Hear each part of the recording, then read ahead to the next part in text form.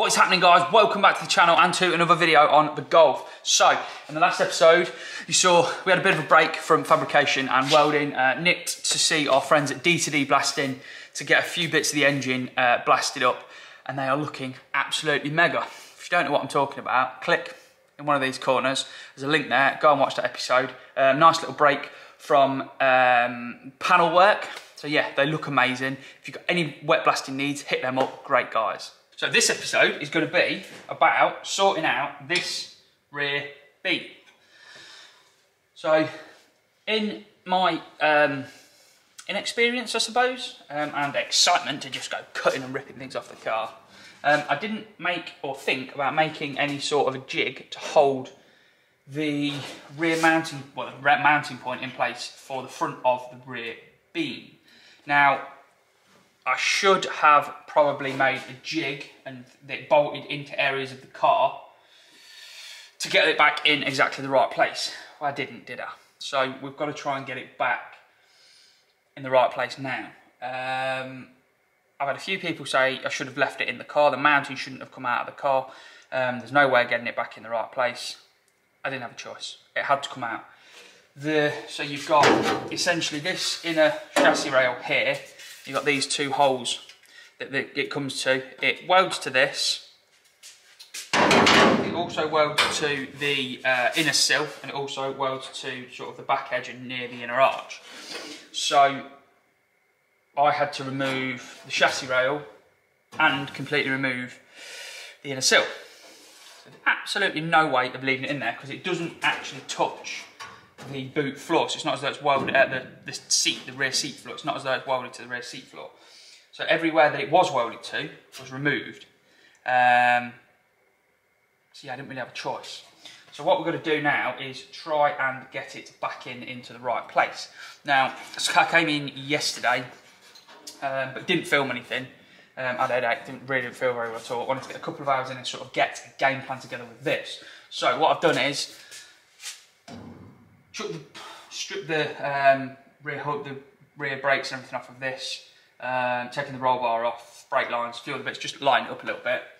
We've chucked the shocks back in for now, and chucked the beam on. Now it's bolted the other side.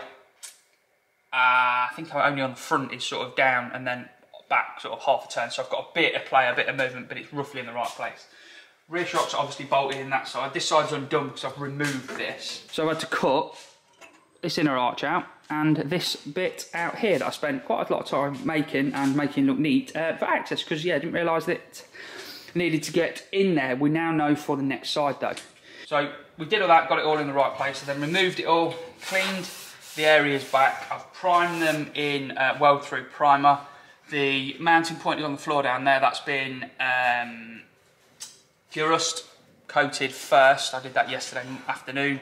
That's all dried off, cleaned that back, and it is now been weld through primed as well. So the bracket sits there. We bolted it to this, bolted the rear shock on, dropped it down and put a wedge down here to get the height right, which we measured off of here to about here, and we did the same on both sides.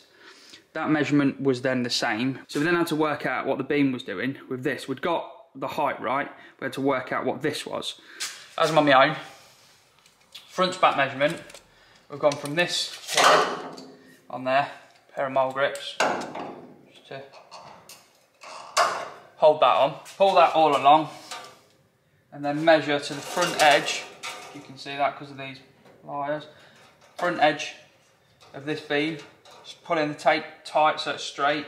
We've got 1986. We've just checked that the other side as well. I'll leave you there, you've seen what I've done.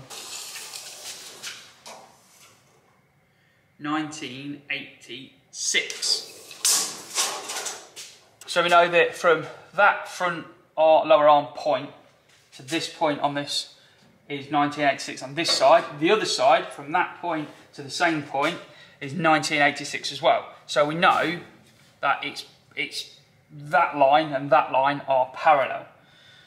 We've now got to work out the height, or make sure that it's sitting correctly that way.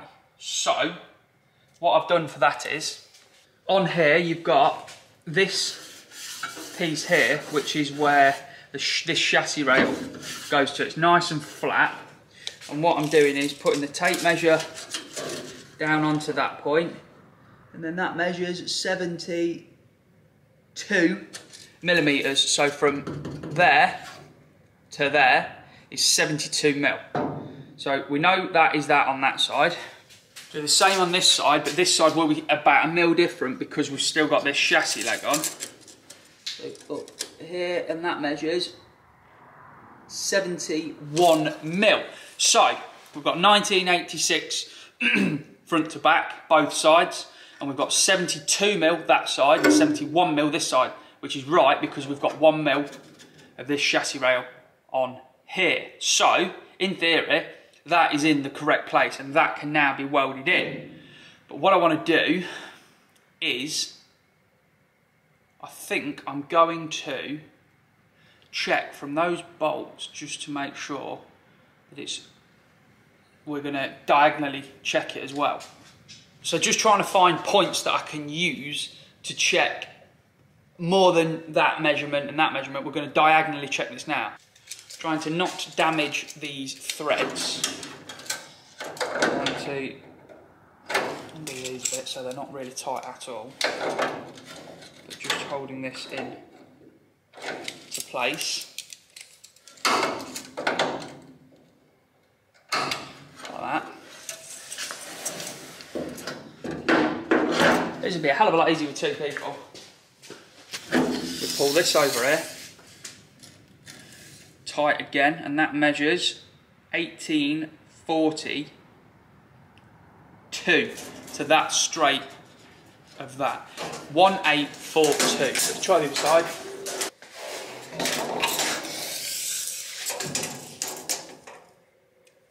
And that one measures 1842. So we now know that is in the correct position.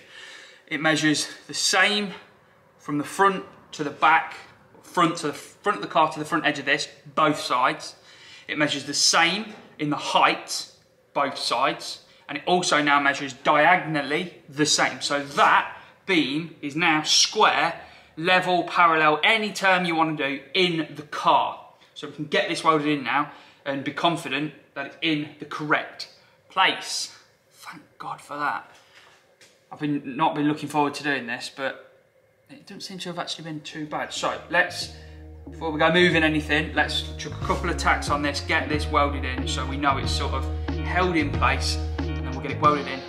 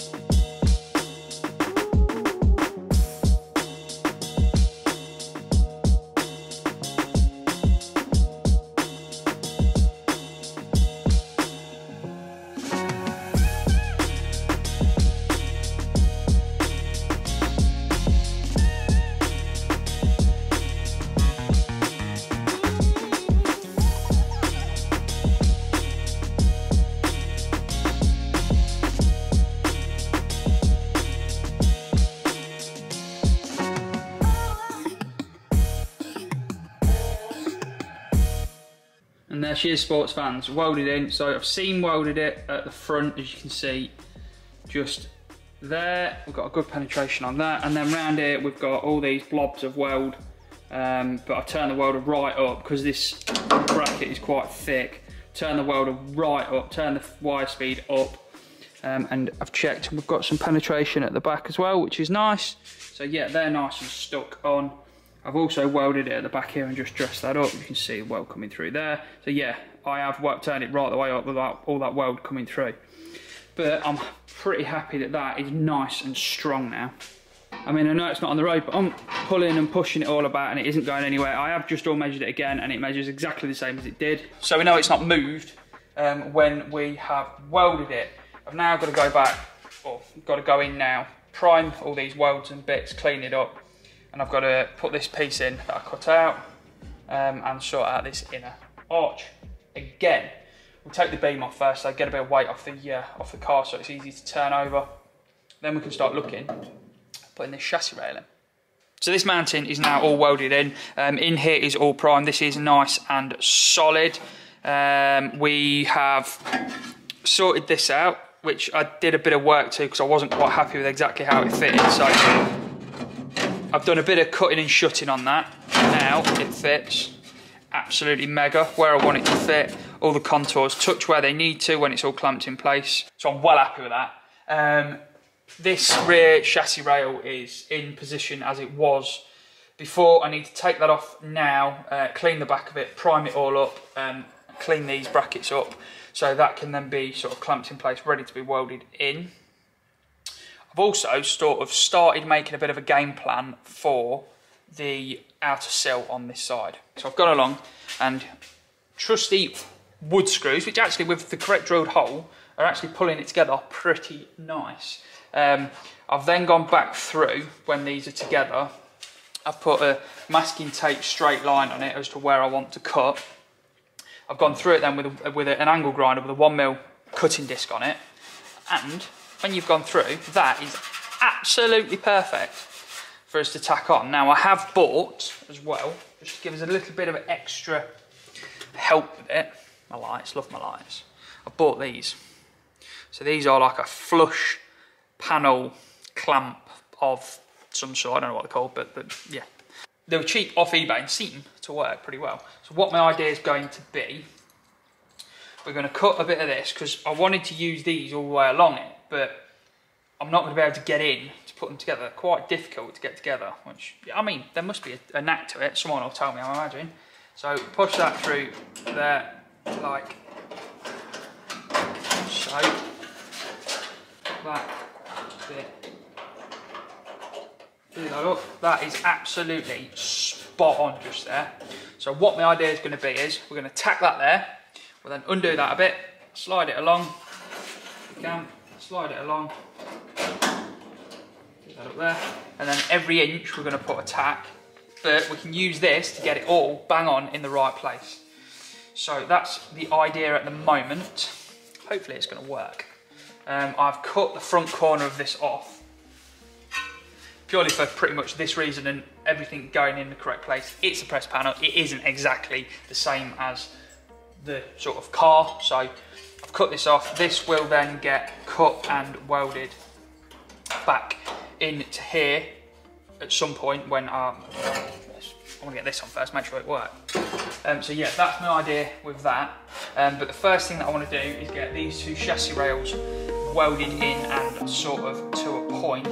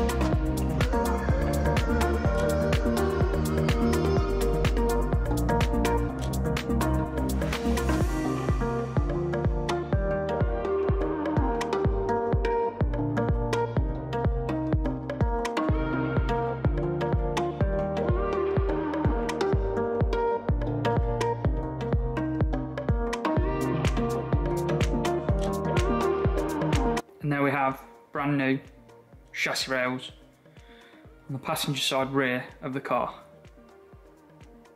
Hell yeah. So we've spot welded them along the top, plug welded them, seam welded there, same again here, seam welded there, plug welded around the edge. And they look awesome, they're nice and solid. that mounts in the correct place. I'm now going to make a start on getting this sill on, which is a major thing, because then the outside of the car starts to look like a car again instead of a big holy shell. So, get this turned over and then we'll jump on with putting that on. I am excited about it, honestly, I'm just knackered. Right guys, it's time to now start looking at this sill. So, I explained a little bit earlier about the way that I'm going to go about doing it. Hopefully it's going to work. It's all feeling nice and flush here, so we're going to start just moving along and yeah, we ain't going to get it all done tonight because I'll have to go soon because it's getting a bit late in the day. But we'll certainly get some of it done and at least get a start made on it. So there's no more faffing about. Let's just get the welder on and get welding this sill up. So, let's give it a go.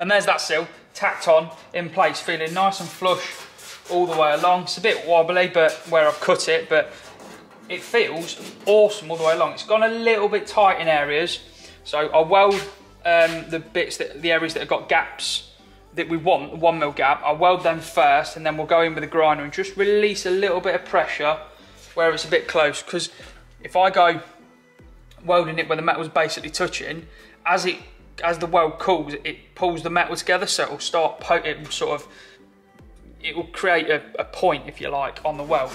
So we'll release a little bit of tension there, but that technique is brilliant and looks like it's worked pretty damn well. I'm well happy with that. It's starting to look like a car again. Hopefully it's all in the right place. But yeah, absolutely mega. So we need to weld this all up now. And then get this front piece on, because I removed this front corner from this just to make it easier for getting it on and in the right place.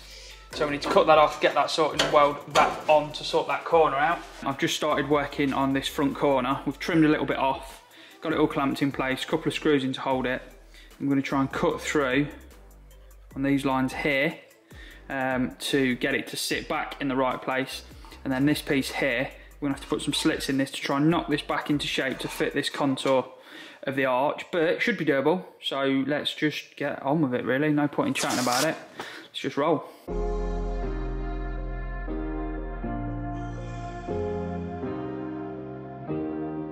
Keep thinking that I could have done something, but now I'm left. And there is that corner, all sorted and cleaned up, primed, everything, cut into position.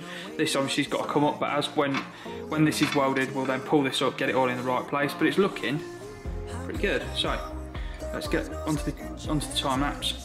Tack this bit. The plan's going to be sort of tack here, I think, tack here and get it in the right place, and then we'll try and pull all this into the right place. So let's just get on with that. Now the frostbite's creeping in, 'cause I've been stone cold since you left me here. So come home. Why won't you reappear? Things that I said came out totally wrong.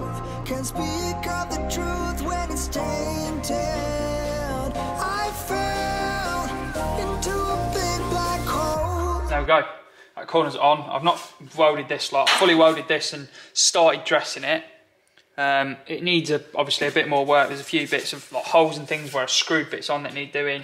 I need to weld a bit around here, tidy it all up, but it's on, solid, and looking a hell of a lot better than it did. So now it's time to move on to putting this corner on. I'm going to do it the same process as I've done it before. Clamp it there. I might put a couple of screws in it just to hold it. We'll send the grinder through those bits there, tidy it all up, take it off, clamp it in place, and get it welded on.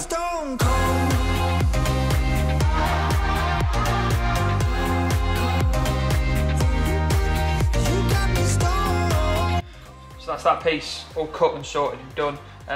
Did it in exactly the same way as I've done the other piece. Overlaid the oversized panel, screwed it in to pull this panel into the right place and pull them together.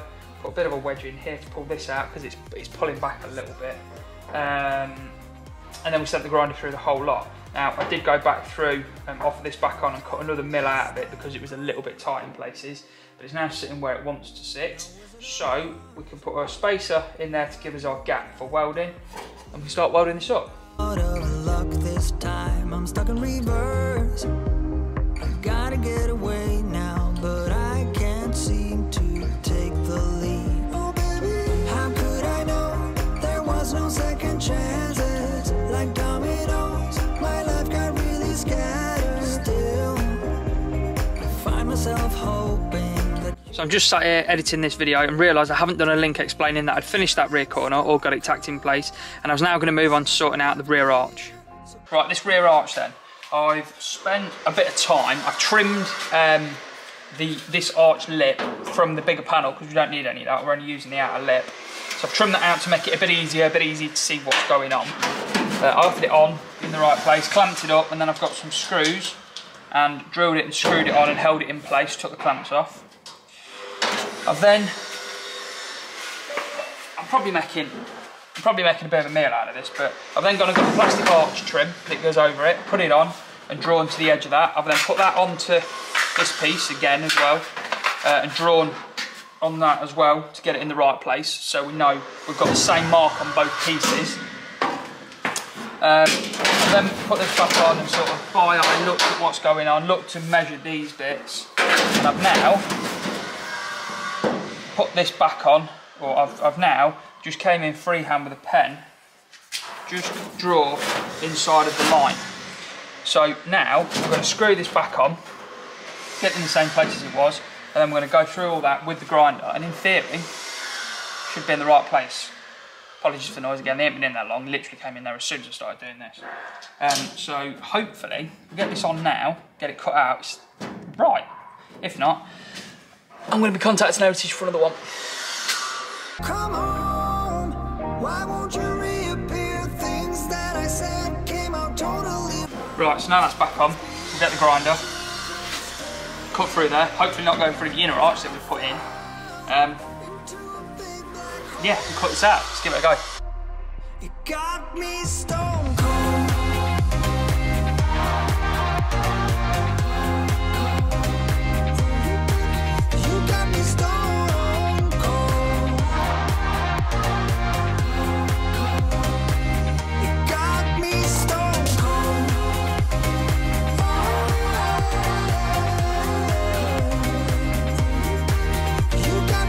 There's that on, all cut in, sitting where it needs, but it needs a bit of manipulating, but as you tack it and weld it, we'll be able to push it and pull it and get it in the right place. We've got a nice gap there, but it's a bit close, these bits, so I'm just going to go back through with the grinder like I did on the rear corner, and I think I did it on the Sill as well. We're just going to go back, make a bit of a gap here, get it all cleaned up, get it all painted, and then we can start tacking this bit on. I think what I'm going to do is I'm just going to tack this on as well, get this bit sort of to a point so we know that it's dealt with, or it's on at least, and then I'll go back and weld it all up at the same time in one hit, just so that, yeah, why not, what I want to do. So, let's, while that's now on, let's send the grinder through, spray the bits, and roll. There we go, all trimmed, primed, sorted, screwed back on into place. Needs a bit of pushing and pulling to get it on. So it shouldn't be a problem, we should be able to push and pull that, manipulate it a bit as we're welding it on to get it all bang on in the right place. I mean, it feels pretty pretty good, but we'll push it and pull it as we're welding and tacking it all together. So yeah, jump on with that, get that done.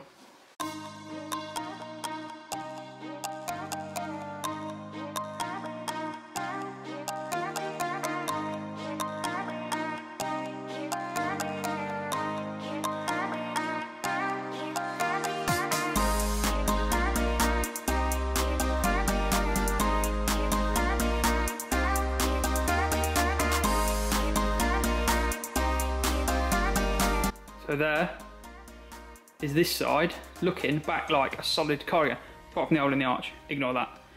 We've got new rear corner on, new rear arch on, new sill on, and then this front corner obviously is including the sill as well. Now it isn't completely finished, we've got bits of where we screwed it and things to fill in, we've got tidy joins up, we've got to fully weld it all and then clean it back, same on here, and then put these holes in. But they're on, and the car is looking like a car again. Yeah, massive confidence booster this week. I don't know what it is, there's something about it. I'm so happy that they're on. Everything is nearly in near enough the right place. I mean, it's smooth, it's flush, it's where it needs to be. We'll get them welded, get them dressed, and hopefully it's going to look absolutely mega when it's done. So we've got the outside of this bit done, we've got to then jump on. I think the next thing after these bits is probably going to be starting on the floor. Trying to form a bit of a game plan now. I've got the front edge of the rear seat to fix, but I think I'm going to wait. I'm going to do that. I'm going to get the floor fitting and clamped in place. Then I'll make it to that, so I'll know what edge I've got to run to and things. If I go trying to make it now and it's too big or too small, we'll get the floor in, get it clamped in so we know where we are. So I just want to say a massive, massive thank you to Heritage Parts Centre for supporting me and sponsoring this rebuild. If you haven't already, go and check out their website, heritagepartscentre.com, where using the code CHAMBERS at the checkout will get you 10% off your order. Massive thanks to those guys for working with me on this project and for giving me the code to give back to you guys. Absolutely blown away still that they want to work with me. It amazes me. None of this would have been possible without them. And working with those guys would definitely not have been possible without you guys. So, as I mentioned in the past few episodes, we're chasing 20,000 subscribers by Christmas. We're closing in on 16,000, so we've not got too far to go. Every single little interaction that you guys have with the channel helps within YouTube's algorithm of getting the channel out there to a wider audience. Be it liking, commenting, subscribing, or clicking the little bell to get notifications of when we post a video. So I know a lot of you guys do already interact with the videos, liking, commenting, and most of you do subscribe. I do have quite a few people watching that aren't subscribed, so if you aren't subscribed, why not? Click that little subscribe button, then click the bell to get notified of when we post a video. So as ever, thank you all so much for watching. I do really appreciate it. Hopefully you've enjoyed this one. I've really enjoyed this one because the car's starting to look like a car again. Next one will be me probably tackling and trying to get this floor in, which I am not looking forward to because you can't get it in the hole to do what we've done here. But anyway, we'll work that one out in the next video. Until then guys, enjoy.